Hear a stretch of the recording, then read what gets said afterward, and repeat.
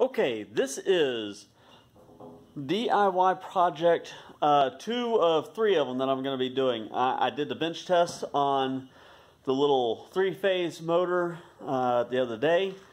This is going to be the next project.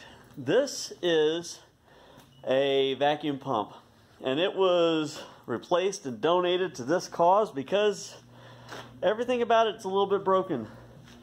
The control board is messed up, the actual pump itself is messed up, and the motor is a little tired. We might have to have that rewound. We don't know yet.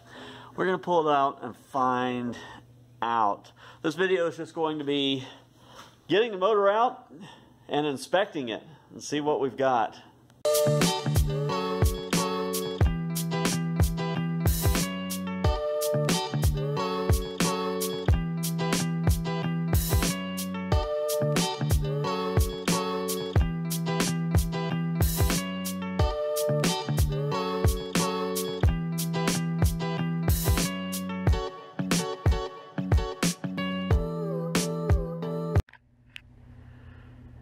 Okay, that wasn't near as exciting or involved as I thought it would be. I was sure I'd have to spend more effort taking this thing out, but it came out real easy.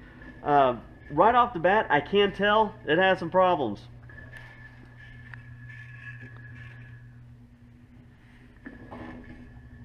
I don't know how much of that you guys can hear, but there's some grinding inside. I can hear it on both ends. The shaft spins, and it stays spinning for a long time, but if you turn it real slow, you can hear it like catching.